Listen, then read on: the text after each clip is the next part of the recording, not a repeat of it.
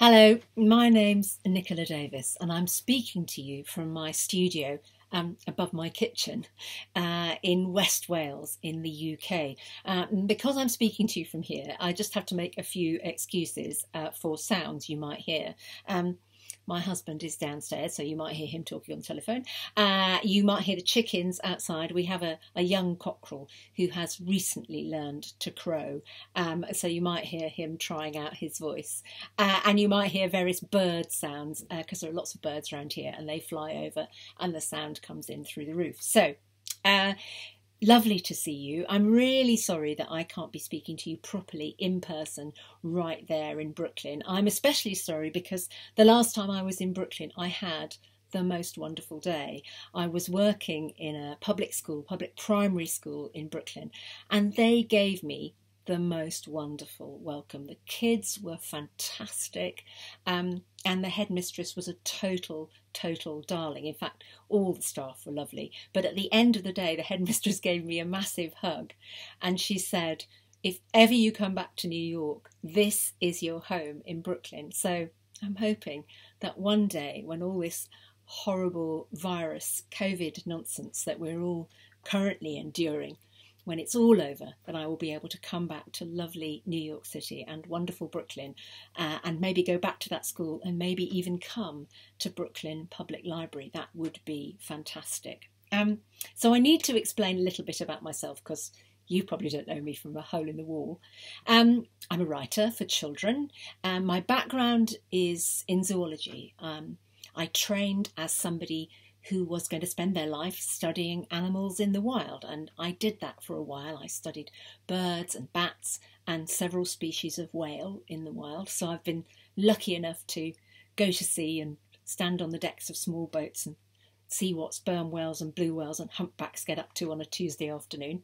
And then for a while I worked in television. I worked for the BBC Natural History Unit, which specialises in making natural history programmes. And I made that change because I felt that as an academic, I was really just preaching to the choir, telling people stuff they already knew. And I really wanted to be in a situation where I could tell a bigger audience about the importance of the natural world and how we need to really kind of get on with caring about it. And that's a message now that is obviously more important than ever. But many of the programmes that I worked on were programmes for children. Now, that suited me very well because although I'm, ancient on the outside, I'm actually 8 on the inside.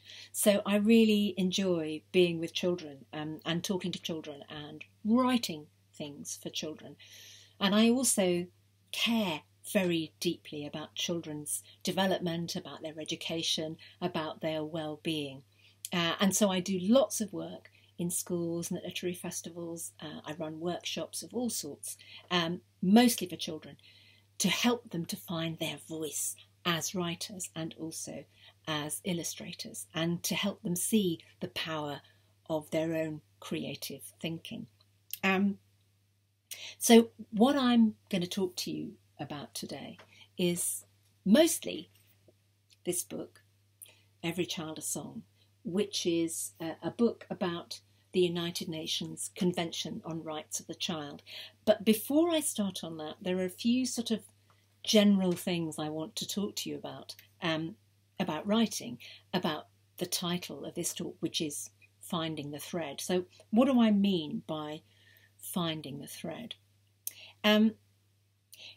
When you write a book, any book, mostly my books are picture books, and actually picture books are where my heart really lies, although at the moment I'm kind of 50,000 words into an 80,000 word novel. Whatever you write, there are 2 layers of what I call aboutness. Now I know that sounds like a crazy word, it's an invented word, aboutness. But what I mean by that is that there's the topic that you're writing about, but then there's also so that's the what of what you write, and then there's the how of what you write, and the how of what you write is the really complicated bit. That's the bit that influences the what in all sorts of subtle ways. Okay, so let me give you an example. Say you decide you want to write a book about rhinos. Okay, so you want to write a book about rhinos. So, okay, there's lots of facts about rhinos. You know, they're big, where they live, their horns, what they eat, how long they live, how they have their babies, the fact that they're hunted, the fact that they're now threatened because of that hunting. Where do you start with that? You've got this great big bowl of facts, like a bowl of beads. And what you need is a thread to string them on. And the thread that you string them on is the narrative, the story. Now, when I say narrative, story, I don't necessarily mean kind of an adventure story where lots of things happen and, you know, people go on a journey and there's a quest and there's this and that. What I mean is a piece of writing with a beginning, a middle and an end, a shape. Now that shape, that story shape, is it's like a carrier bag inside your head. And that carrier bag is what's going to hold the factual material, the information that you want to put over to your readers. And what you need to construct is that story carrier bag. So how do you go about doing that? Well, that's the really, really tricky part. The first thing to think about is, okay, if you've got a narrative, you've got a story, then you've got a narrator, a storyteller. So who is going to tell this story? Is it going to be you? Is it going to be somebody else? If it's somebody else, are you going to stand right in the middle of their head and tell it from their point of view? Or are you going to stand a little bit outside them and look at them? Or are you going to stand somewhere totally different and look back at the information that you are trying to convey? And those decisions, as you make them, as you discover them, then influence the track of your story and how it interacts with your big bowl of beads of information. And sometimes what you find is that you choose a story thread, a narrative thread, that not all those beads are going to fit on. Now that doesn't matter. Particularly when you're writing non-fiction, it doesn't matter that you don't tell your readers absolutely everything. Your job is to tell them something that they will remember. It's much more important to tell them one thing that's actually going to stick in their heads than 10 things that would just be too much. Because if they know one thing and they're interested, then they'll go and read something else. They'll go and find out something else. Your job is to strike the flame, to get them interested, to get them turning the pages so that they then go on to make their own journeys of discovery. And actually, to a certain extent, even with fiction, that's true. You don't need to tell everything on the first page. You just need to tell enough for them to keep turning the pages. Now, it's probably much easier if I just give you a couple of illustrations of how I've gone about doing this. So this year, this book was published, and it's about, it's a story, but it's actually also a non-fiction book because I wanted to write something about albatrosses. Now, I don't know if you know about albatrosses. They're one of my favourite creatures in all of the world. They are very, very big seabirds. They have a massive wingspan, over 2 metres. And they live in places where the seas are very stormy and where the wind is always blowing. They really specialise in flying in high winds. In fact, high winds, they need them. They need that high wind to be able to fly. And they cover enormous distances, wandering over huge areas of ocean and seeing things probably that we human beings will never experience. And they breed on very remote islands. The problem is these days that they get into trouble because of human fisheries. They get caught on hooks when people are catching fish to eat on lines that are maybe miles long with hundreds and hundreds and hundreds and hundreds of hooks, baited hooks, because the albatrosses see the bait in the water and they think, it's a nice easy meal, and get caught on the hooks. And hundreds of thousands, millions of seabirds, including albatrosses, are killed every year. And I wanted to tell that story, but I also wanted to tell it from the point of view of the fishermen, because very often the fishermen who are working on those boats, they have a really, really hard life too. They're not just kind of baddies killing off seabirds for no reason. They're desperately trying to make a living. And I don't know if you've ever had the experience of being on a boat in rough weather, as I have. It's tough. You know, it's one of the toughest, most dangerous jobs that you can do in all the world. So I wanted to tell their story too. So I had lots of information about albatrosses, about how they get caught on hooks. I had information about the fishermen. I had to decide where I was going to set it, because I could have set it in lots of different parts of the world.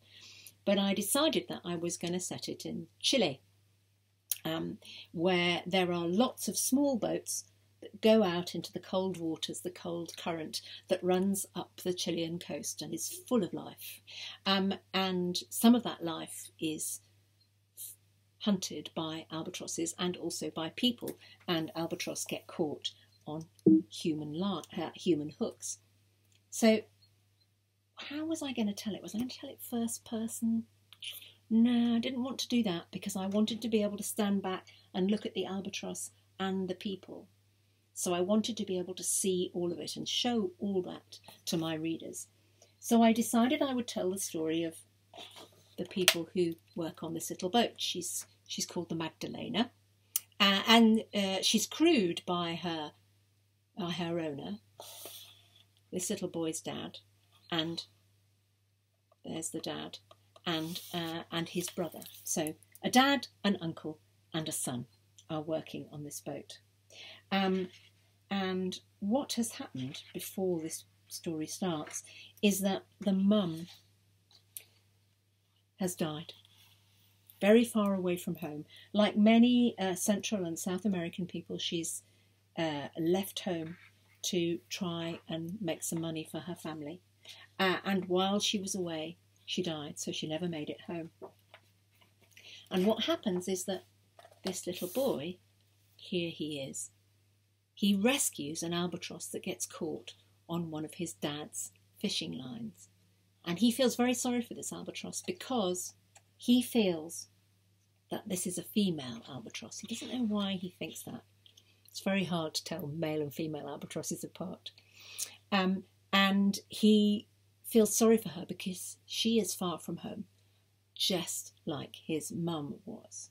So through this story of the family, the father and the son and the uncle, kind of coming to terms with their grief, they also, the boy also rescues the albatross. So the human and the natural world are combined.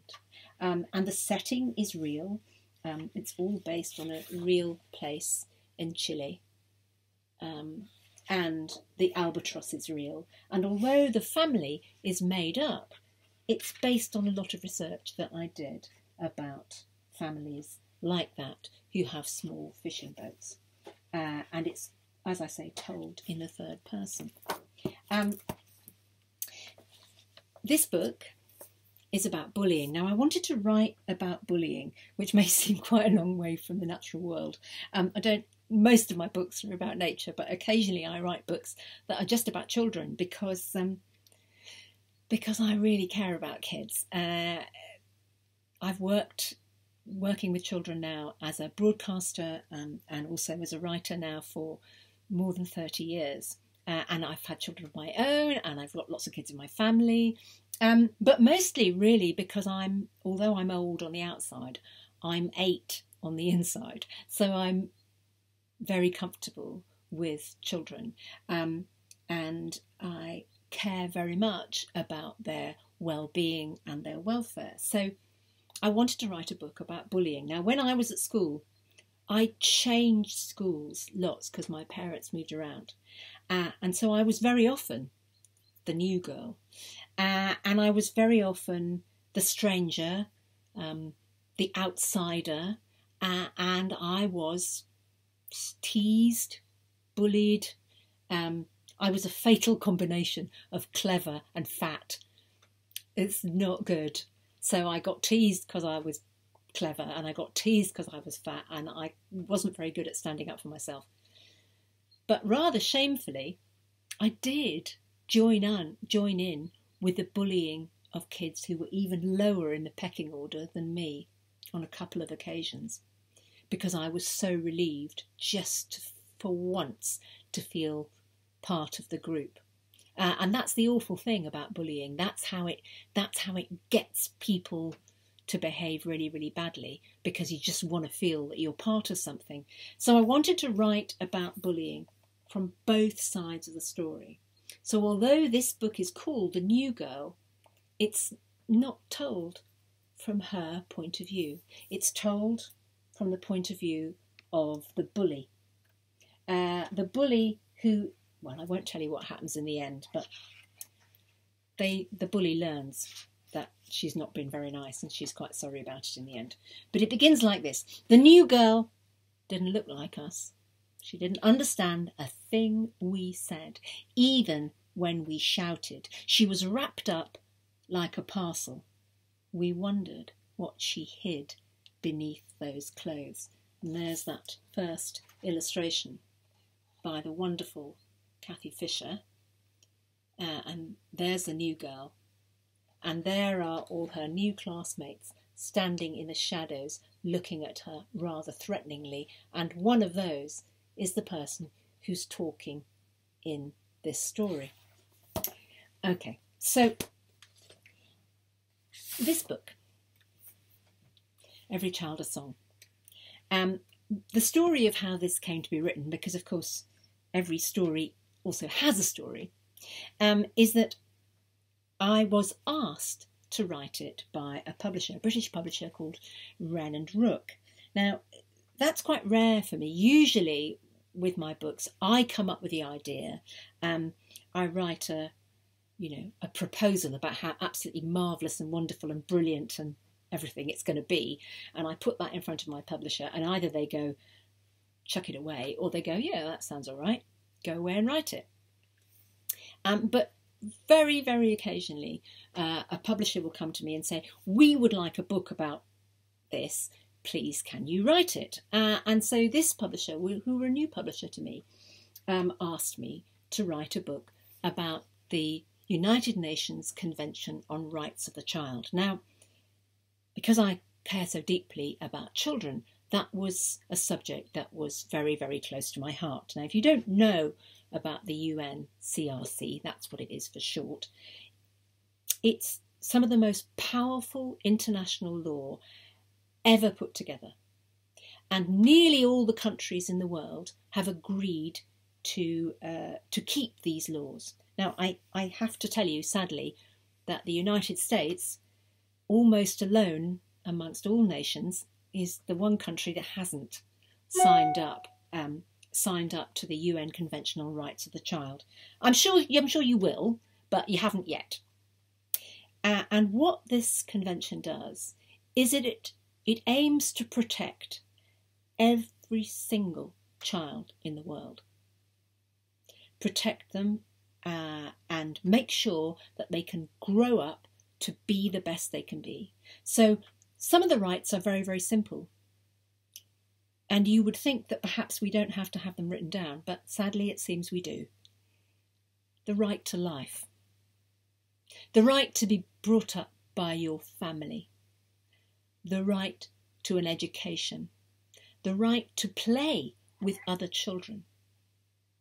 And the right to all those things, no matter what you are, no matter where you come from, no matter what difficulties you may be struggling against.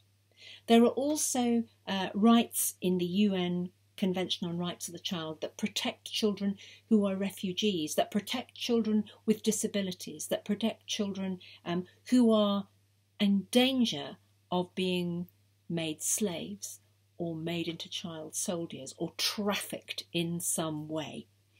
It's a very, very long list, and it's written in very precise legal language. So, you know, for an ordinary person, it's quite difficult to understand. Now, if you're interested, if you go on to the UN Convention on Rights of the Child, they have a website, and you can look at the rights, and there's a sort of short, easy to understand version. But even that is pages and pages long, and also it's a list. Now, I know that under some circumstances, lists can be quite interesting, but mostly, I don't know, with lists, I just tune out after about the third one, you know. So when I was asked to write this book, I went to see this publisher, and they have a great big posh office on the side of the Thames in London. And it's, you know, it's very, very, very swish. And I went into this office in my best clothes, you know, my hair straight and looking as respectable as I could look. And I had a conversation with the editor, who was really, really lovely. And they said what they wanted out of this book. And basically, what they really wanted was a list written for children, but a list. And I said, yeah, fine, I can do that. Yep. And they're right on the top floor. And I went down the lift after I'd agreed to do this. And by the time I got to the bottom, I thought, oh, no, I don't think I can do a list. And I walked out of the front gate, and I walked down the road. And by the time I got down the road, I thought, I really can't do a list. But I can think maybe of something a bit more exciting than a list, something that will get people interested in the meaning of the rights of a child and how important they are and how they need to be celebrated. I'm sure I could write something like that.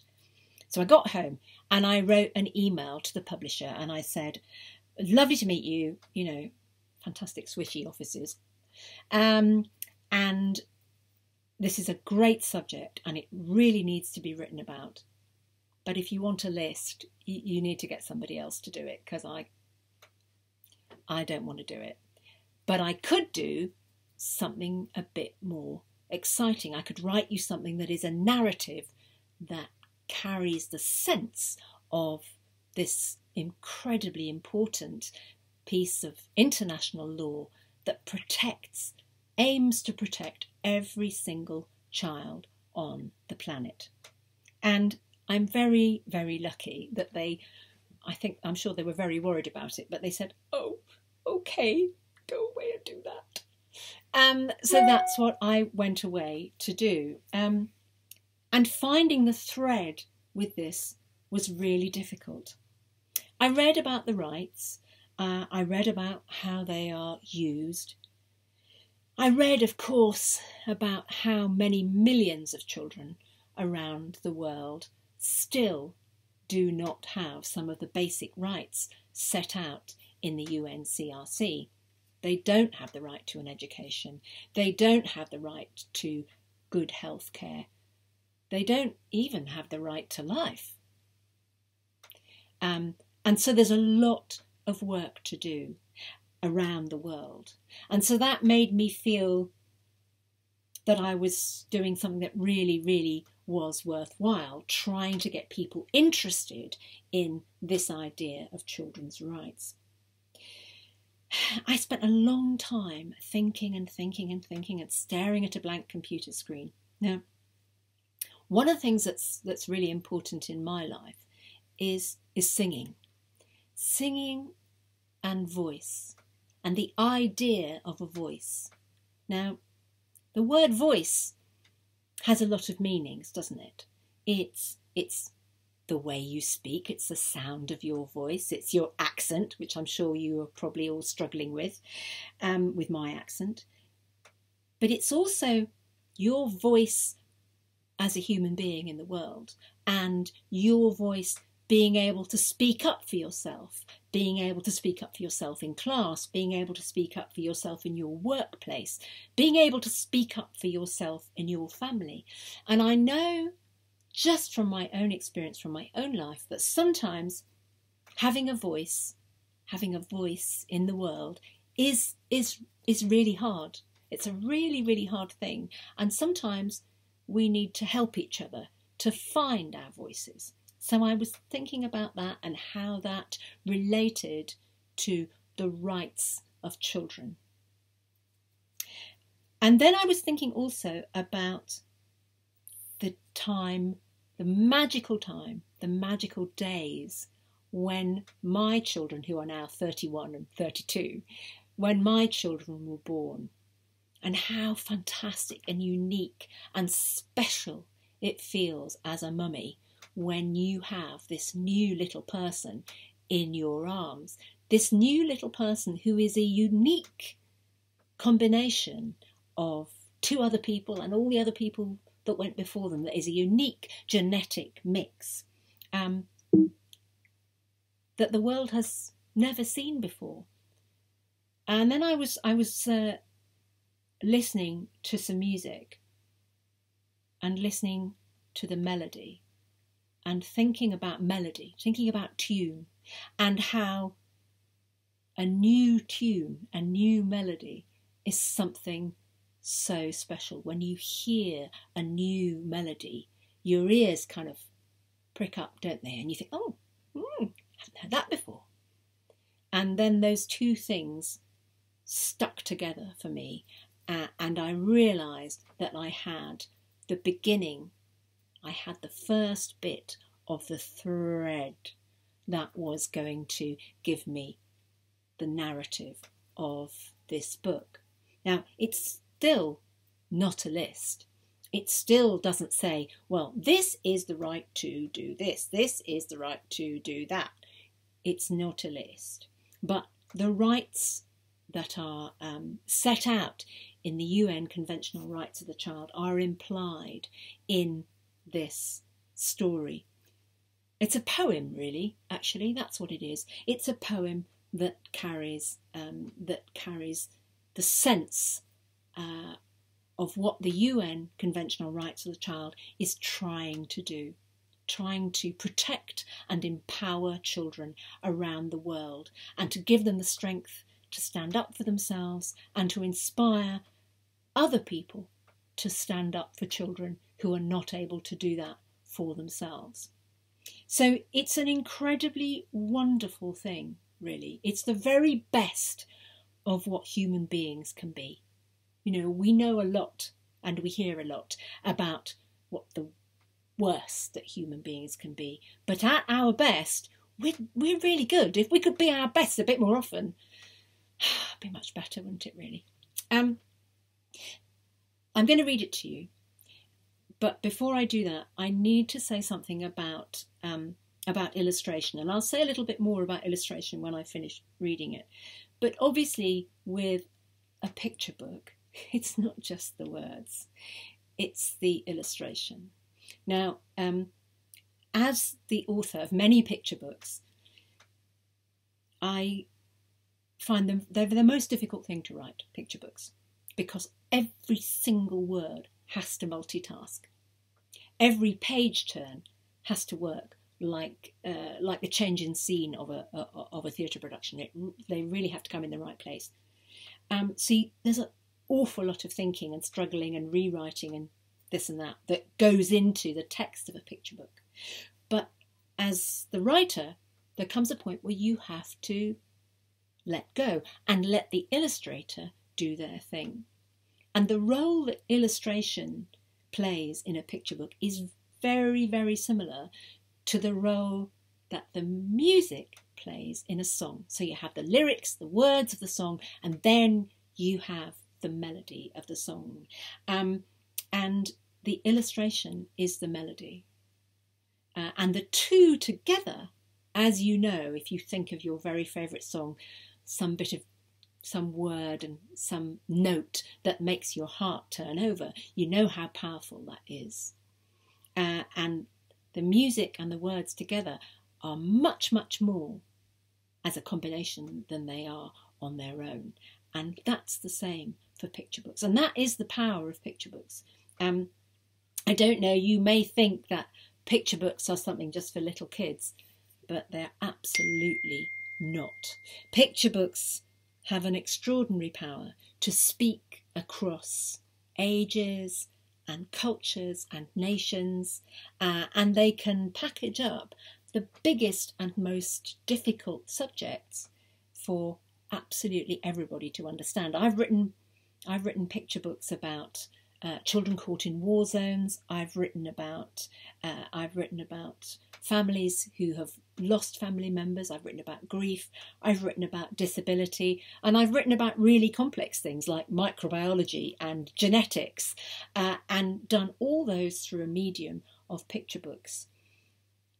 600 words that hopefully explain, help, tell the story of that situation or that information for an audience of everybody, actually. So picture books are a unique art form, and there are some fantastic picture book authors and illustrators out there at the moment. Okay, so this is Every Child a Song. So I'll read it and I'll hold up the picture so that you can see something. That's the first page, with a mum and a little baby at a window. When you were born, a song began. Sometimes it didn't sound much like a song. Sometimes no one could hear it. But it was there, in every heartbeat, every breath, tiny, fragile and unique. A melody the world had never heard before.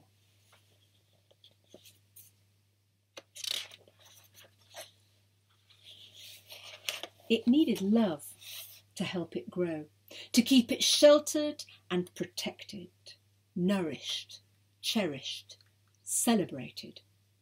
It needed naming and belonging, a home to call its own, arms to hold it safe in warmth and welcome.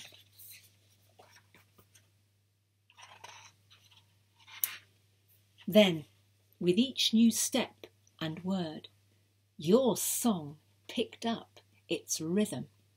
It soared, explored. It learned the blue of sky, the green of leaves, the red of dawn and sunset. All around you, everywhere, other songs are singing. Some are loud and some are quiet. Some sing a single note and some a symphony. But whatever melody a song sings, each one is true and beautiful, unique and special as your own. No song should be worn away to silence. No song should be drowned out.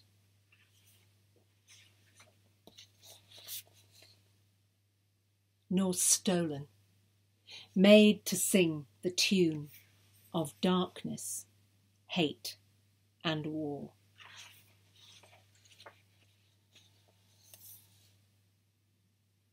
Even amongst storm and change and danger, every song must be heard above the noise and chaos of the world.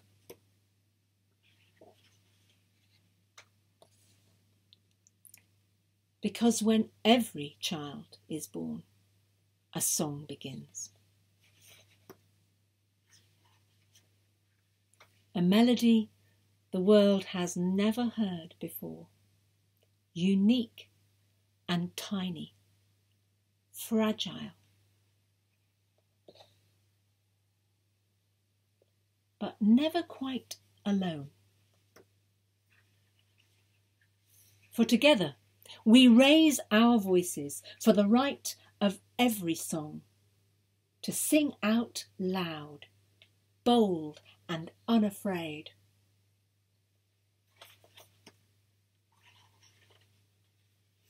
So, small new song, sing on, lifelong, Sing love, sing joy, sing freedom.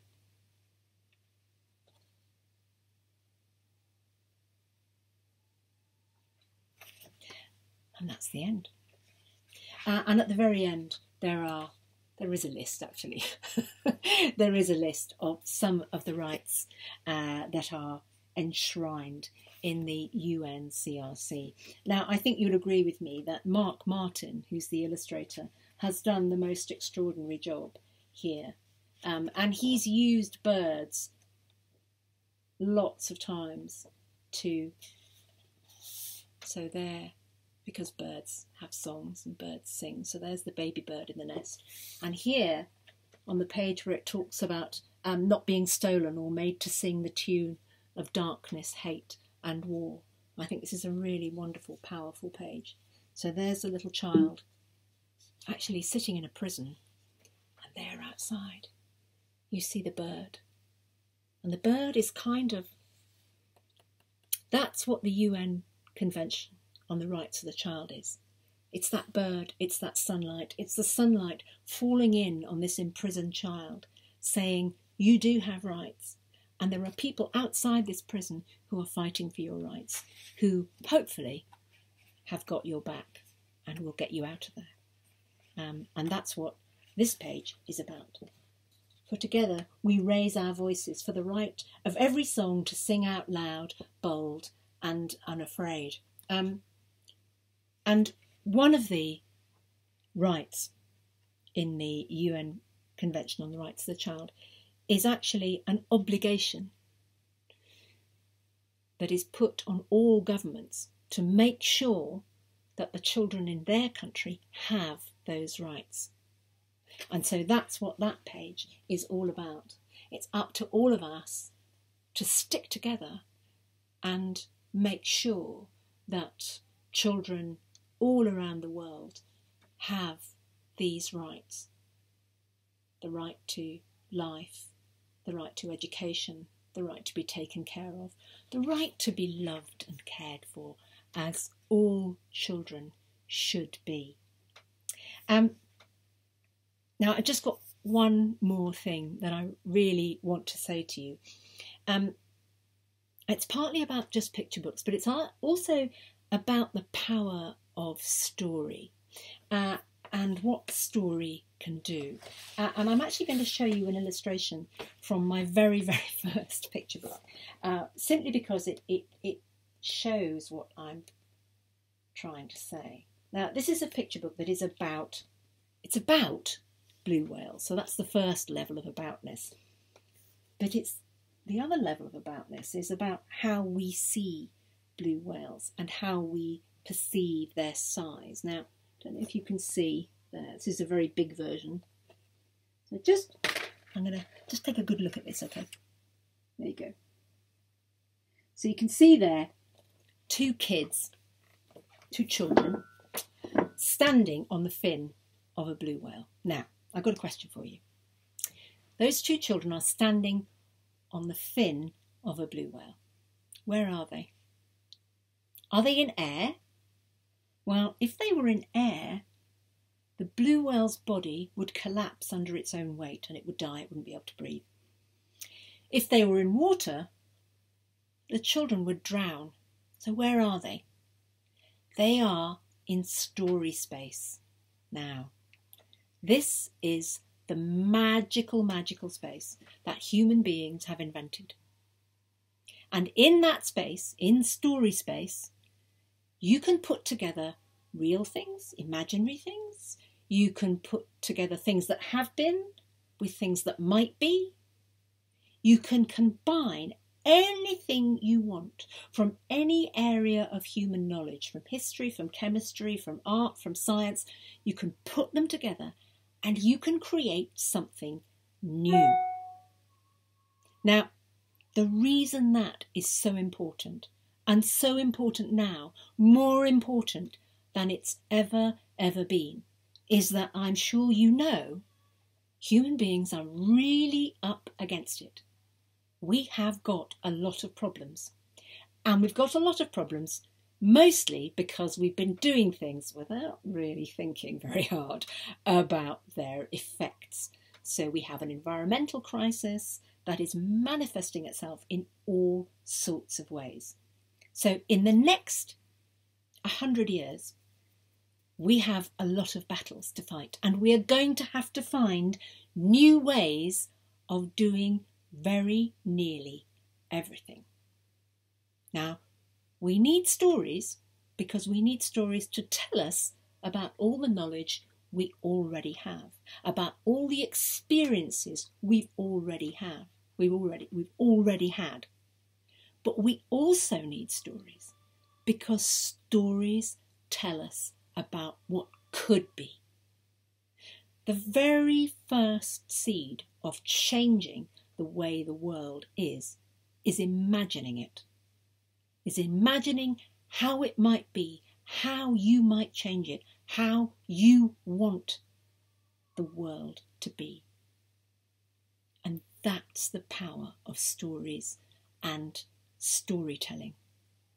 It helps us to imagine the world anew, in a new and different way. And that's what Story Space can do. And that's why Story Space is so, so important. That's why imagining is so incredibly important. Now, if you are somebody who wants to write stories and maybe is struggling, there are a few things to remember. First of all, that what you're doing is important. Finding your voice as a storyteller is important because we need a diversity of storytellers. We need all sorts of different stories, all sorts of different imaginings. So that's the first thing to remember. The second thing to remember is that the way you work and the way you think and the way your mind works is completely unique. Now that's tricky because that means that you have to find your own way of writing or drawing or painting, whatever it is. You have to find your own route because nobody can really tell you how to do it the way you do it. But once you have found that way, and I don't know what it is for you, it might be you need to lie under a tree, you need to jump up and down in your bed, you need to eat endless chocolates, I don't know, whatever it is that works for you. If it works for you, that's fine. You have found your way. Don't let anybody tell you it's the wrong way. So long as it's not hurting you or hurting anybody else, it's fine. If staring out of the window and in thinking that you're not thinking about anything, with your brain just going blah, blah, blah, blah, blah, blah, is what works for you, because that works very well for me, I have to say, then don't let anybody ever tell you, don't stare out the window. Don't imagine. Don't daydream. A friend of mine once told me that when you are daydreaming, you're actually sharpening your axe. I think that's absolutely wonderful. When you're daydreaming, your brain is actually sharpening its ability to be creative, to come up with something new. And actually having that downtime when you're just looking at the light coming through the trees or traffic going along the road, or when your brain is in that floaty state, that is a really, really, really important part of creativity. If you read or you listen to great scientists, artists, thinkers, anybody who's come up with something really new and interesting, if you hear them talking about their process, some kind of daydreaming is always there. It's always part of it. Daydreaming and playing. And that's the other thing that I want to say to you about writing. I know that when you stare at a blank computer screen or a blank piece of paper, it can be really scary and it can make you freeze because you think, oh, what word am I going to put down first? And you put one word down, it really leaps out at you and you think, oh, no, that's the wrong word. And you can spend forever just fiddling around with the first sentence because you're paralysed with fear.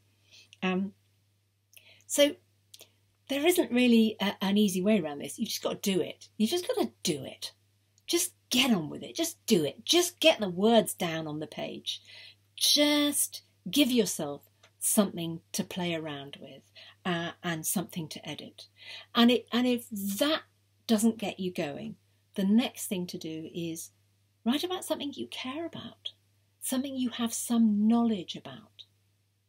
Or go and do something new, even if the new thing is something really tiny, like taking a bus you've never taken before, or walking down a street you've never walked down before, and write about that as it happens. Have a little notebook with you all the time. And if you're a writer, draw. Actually, if you're anything, draw. Do you know why drawing is so important? Even if your drawing is, you look at it, you think, well, that's rubbish, don't look anything like that. Drawing makes you look. It makes you focus and concentrate. And I use drawing very, very much to help me do that. And also drawing can help you get your brain into that slightly floaty state where you're not thinking about, what am I going to have for my tea tonight? I've got to go shopping. I've got to, all that stuff that we all have to worry about in the day. It can get you out of that and get your brain into a much better place. So notebooks, drawing, daydreaming. Absolutely crucial to anybody in any field of creativity, whether you are an artist or a scientist. And of course, the other thing for writers, read. Just read anything and everything. Read poetry, lots and lots of poetry, and there's a huge variety of poems and poets out there. You will find somebody who, when you open the page, you'll think, I know that, I feel that. You will. You've just got to look. Just got to look until you find the right person. Don't try with the people who don't work for you. Ditch them. Go on, find somebody who does work for you. And everything that you read will be helping to make you into a writer. It will be patterning your brain. When I was a little girl, I was really lucky because my parents were both big readers. Now, I don't come from a rich, posh family. My father was the first person in his family to stay on at school after 14 and to go to university. That was a really big deal. And my grandfather was a coal miner, and my grandfather on the other side was a steel worker. So I come from a long line of miners and steel workers and smallholders. Not people who went to university, not people who had houses full of books and who had lots of money. But both my parents really cared about words. And they loved words. And my father knew lots of poems by heart, and he would recite poetry to me. Now, some of those poems I have been saying to myself even before I really understood what the words meant, and they are still in my head. And I think learning poetry and having poetry that you carry around in your heart, and it's always there for you, no matter what happens to you, it's right there, and you can call on it for comfort, for joy, just like a sort of cuddle blanket, really. Do you know what a cuddle blanket is? One of those little blankets you have when you were really small. One of those. Poetry can be like that. It can be inspiration. It can help you find the right words when your own words fail you. And the other thing that it does is it teaches your brain. It teaches your brain about language. And all the time that you're reading, all the time that you're learning those words, you are teaching yourself to be a writer. You are helping yourself to find your own unique voice through seeing and experiencing the unique voice of somebody else who's been in the world before you. So I've talked at you now for 50 minutes, and I'm sure you're completely sick of the sight of me. It's been very, very lovely to talk to you. And like I say, I'm incredibly sorry that I can't do it in person.